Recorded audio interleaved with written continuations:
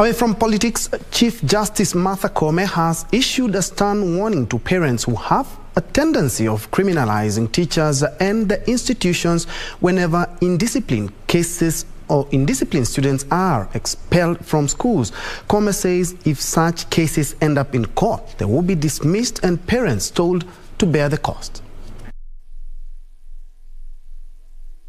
Coming to you in a short while, but elsewhere, a family of a renowned former minister from Kisii County has established a museum to support competency-based curriculum, CBC, promote environmental conservation and honor the head of the family.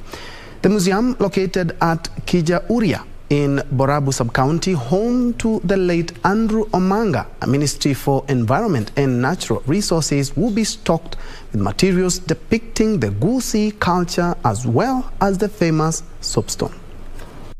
You do not know where to find it. Here we have brought it to Kisii. Ken Omanga, a son to former legislator the late Nyaribari Masaba, said the family was inspired by the need to infuse local history with the current education system. We got it almost the exact size of an average size. The museum has so far attracted 70,000 visitors.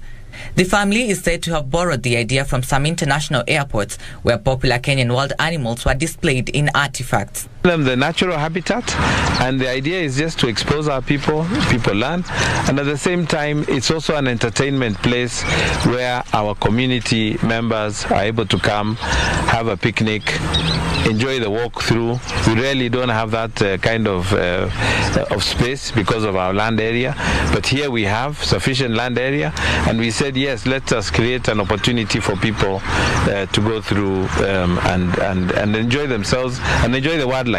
Carvings of extinct and existing wild animals are positioned in an area typical of the natural habitat of the live ones.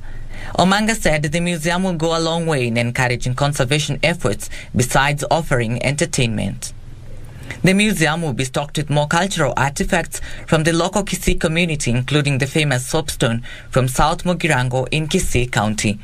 Trevor Ngendo, Lunchtime News.